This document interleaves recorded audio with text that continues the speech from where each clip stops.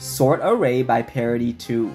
Given a list of numbers, half the numbers are odd and half the numbers are even. Return an output array such that the value at the index is odd if the index is odd, and the value at the index is even if the index is even. For example, 4 is even and its index is even, and similar 5 is odd and its index is odd, and similar for 2 and 7. The number's parity matches the index. There can be many different lists that satisfies the conditions, but we can return any list. We will solve this in O of n time. Consider this new example. We get the length of the list as n, and we have an even pointer I at index 0, and an odd pointer j at index 1. And we iterate through the list while I and j are less than n. If the number at the even pointer is already even, the condition is already satisfied, so we advance the even pointer by 2. Now if the value at the odd pointer is already odd, then the condition is already satisfied, so we advance the odd pointer by 2. Now if the value at the even pointer is odd, then we swap the value at the even and odd index. And now the conditions are satisfied.